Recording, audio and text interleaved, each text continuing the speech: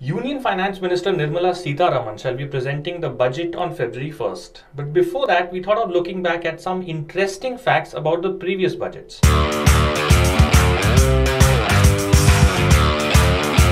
R.K. Shanmugam Shetty had presented the first Union budget of independent India on November 26, 1947. In pre-independent India, the first ever budget was announced on April 7, 1860 by James Wilson of the East India Company. The highest number of budgets have been presented by Morarji Desai, who presented a total of 10 budgets.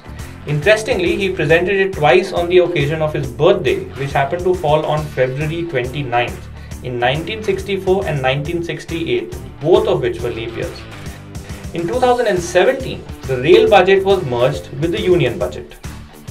The only Prime Ministers till date to have presented a budget are Jawaharlal Nehru, Indira Gandhi and Rajiv Gandhi. Till the year 99, the union budget was announced at 5 p.m. on the last working day of February.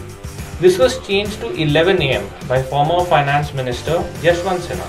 Another change took place in 2016 when the union budget, which was always presented on the last working day of February, was changed by former Finance Minister Arun Jaitley to February 1st in 2017. In terms of word count, the longest budget speech was delivered by former Prime Minister Manmohan Singh during his stint as Finance Minister in 1991. While on the other hand, the longest budget speech in terms of duration was delivered by Finance Minister Nirmala Sitharaman. And lastly, on February 1st, 2021, the first paperless budget was presented by Finance Minister Nirmala Sitharaman.